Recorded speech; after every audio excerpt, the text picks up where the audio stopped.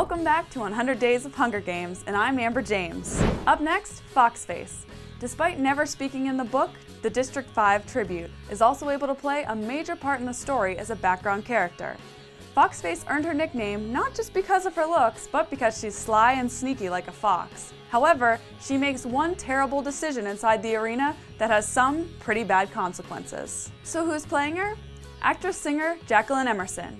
She may not be a household name just yet, but this could be one of those make-your-career roles for Jacqueline, so keep an eye out for her. Be sure to tweet me with any questions and check back tomorrow for more of 100 Days of Hunger Games.